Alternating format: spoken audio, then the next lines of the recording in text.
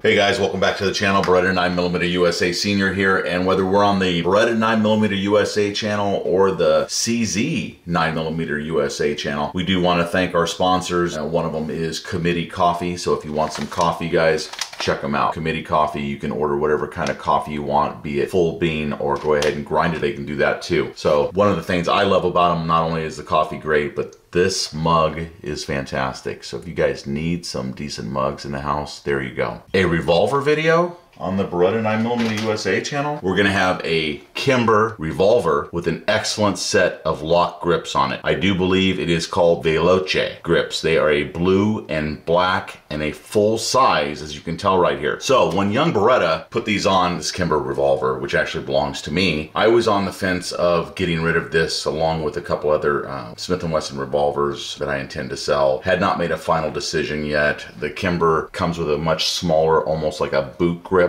on it. And when we did review this revolver, young Beretta and I shot a lot of 38 special through it, no problem at all. A lot of 38 special plus P through it, no problem at all. When we did move it up to the 357 Magnum, which is what this revolver is meant to shoot, there is a noticeable amount of recoil, felt recoil, and pain in your hand. Just to be honest, you know, not saying that it's undoable, because obviously there's a lot of guys on this channel that watch this channel and subscribe to this channel that shoot probably 357 Magnum all the time. In a revolver this light, not sure, because this is a very, very light revolver in stock form. When you add this larger grip to it right here, which is absolutely beautiful, by the way, top marks on the manufacturing process here. It is a gorgeous grip. Anyway, when I first put it on here, I thought, you know, the grip is too big for the revolver. I don't think I like it. And young Bretta's like, well, try it out, man. See what you think. It seems like it's very, very high quality, and see what you think of it. When you got it in your hand, you're actually, you know, pulling the trigger and practicing with it around the house, dry firing it a little bit. So I did. And the more I messed with it, the more I handled it, the more comfortable this thing is. It's like a dream come true for this revolver. And when it's in your hand is eating up the real estate right here, right?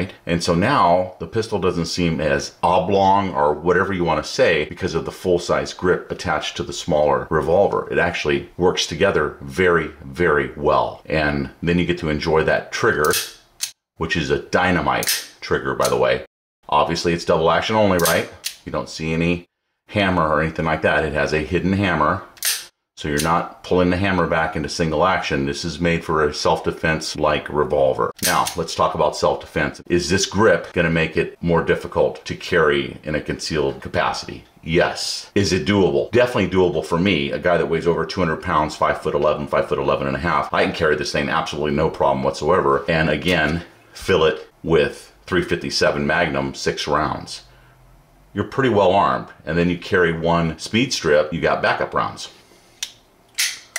All right, guys, so when you are going to reload this excellent Kimber K6S, it would be very helpful to have some products that are lightweight and easy to get to and easy to reload your revolver. If there's a situation that's bad enough that you need to reload it, and hopefully that's not the case. But if it is, it would be nice to carry a few extra rounds. You can either go with the Zeta 6K clip right here, which will be a drop in and then peel away type thing, or a K-Pack speed loader right here by Zeta 6, which is almost like just your regular strip reloader, but you can do it at 3 at a time. I'll go ahead and demonstrate both of those to you because I haven't done it in a while, and I want you guys to know how to properly and quickly reload your 6-shot 357 Magnum. So give me just a second to load these rounds into these reloaders. I don't think there's any worry in making this video a little bit longer, so I'm gonna go ahead and show you how it's done. This is the Zeta 6K clip. You take it in your hand right here and you take the rounds and kind of put them in at an angle. And as you put them in at an angle, kind of twist them and they'll go right in.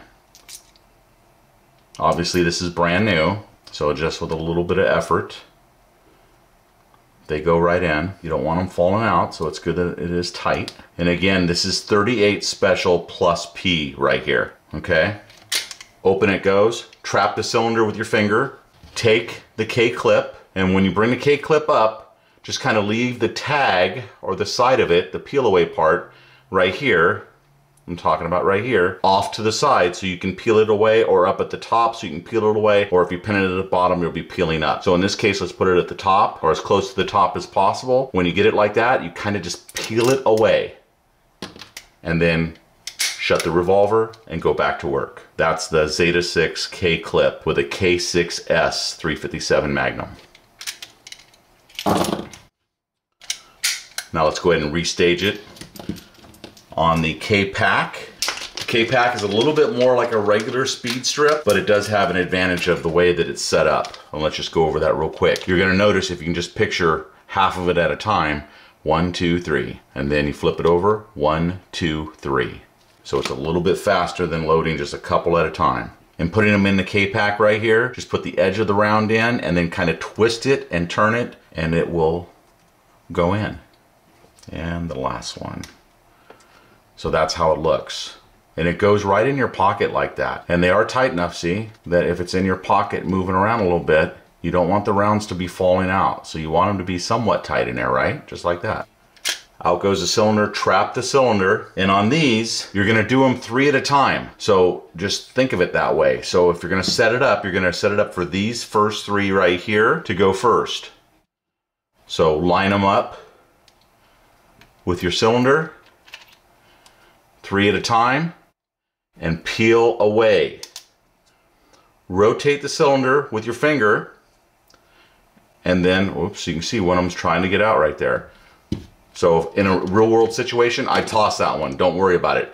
Put the other 2 in and peel away. You're missing around, I don't care. You're gonna go to work, right? So there's a real world situation.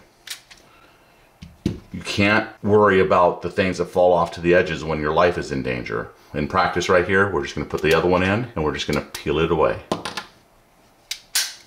The advantage to the K-clip is gonna be speed. I think they're a little bit faster to get all 6 in.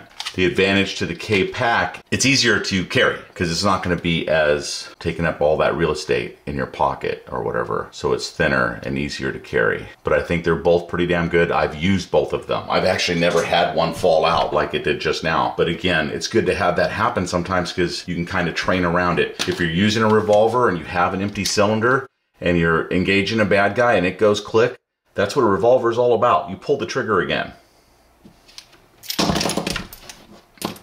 Let's move the live ammo away from the table.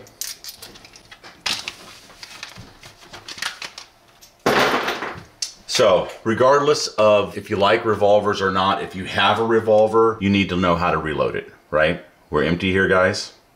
No live ammo on the table, so we're back to being safe.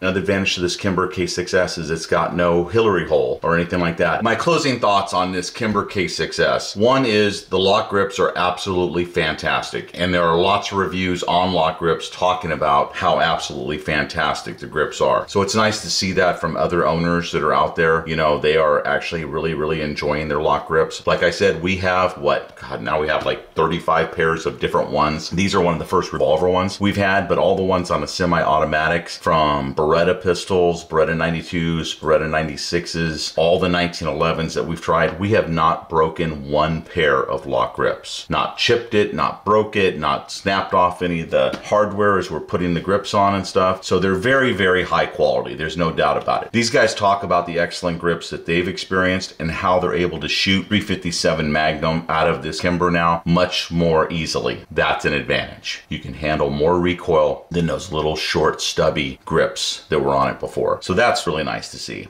Talks about the palm swell, totally solves the small wooden grip problem. He actually has a blue pair too, which is very similar to the pair that's right here on my revolver, and he absolutely loves them. So it's just good feedback. They're a really great company. If you want to know how the grip is pronounced, this is what I found. Oh no, it's not gonna say it. Damn it. Veloce. Veloce. Oh, because that's a picture of it. Sorry. How I found out how to pronounce the grip is I found it on the internet. Veloce. Veloce. Veloce. Veloce. Veloce. Veloce. And there you go. Veloce grips from LOK Grips on a Kimber K6S. Top quality. A bit of a palm swell in here. It feels absolutely fantastic in the hand. And you guys already know, if you already own a Kimber K6S, they do have a fantastic trigger, guys. I mean, it's really a good trigger. It's broken in very nicely. So these grips might have saved this revolver for me and be a keeper. It's got no Hillary hole in it. I respect it for that. It's made by Kimber. I had 3 or 4 very nice Kimber 1911s. I know young Beretta is not a fan, but that's okay. We can be different. We can like different things. And I like my Kimbers, all 4 of my 1911s, and I am really liking this with these LOK grips. Look at that picture right there. Lots of 5-star reviews, which is really cool. Okay, what is the price on the grips? It appears that they are $125. I cannot go through their website here and find a picture of the blue-black one, so I'm not exactly sure how young Beretta was able to order that, but if you're interested in this one, just go ahead and call them up and say, hey, I want the blue-black Veloce grips that were shown on the Beretta 9mm USA video, and they'll hook you up. And again, it looks like $125, so the beautiful LOK grips Veloce. Wonderful. They feel fantastic in your hand. It's going to be a little bit harder to use it as a concealed carry. Maybe you move this to a home defense type setup. Maybe you're 230 pounds and you can hide a revolver this size, right? Let's be serious. It's not the biggest thing that you might carry, right? This full-size 1911 is a lot bigger. Let's see if I can do this without banging them together. And let me get the grip part in so you can tell about even down here. So it's quite a bit smaller. I would say it's more along the size of a 1911 Commander, even with this large grip. So it can be done. I think I covered everything except for the weight. So guys, in closing, this Kimber K6S comes in at about 23 ounces stock. There's an exchange on the grips on this one, so let's add 2.5 ounces onto that. Let's call it 25.5 ounces. It is a double action only trigger, and it is fantastic. So let's do real quick, because I love doing this, and I think you guys like it too. Let's just see what this thing is, right? 8 pounds, 15 ounces, and one more on a double action only. 8 pounds, 15 ounces. It feels good. It's consistent. It does not stack. It's consistent all the way through. So I actually like it a lot.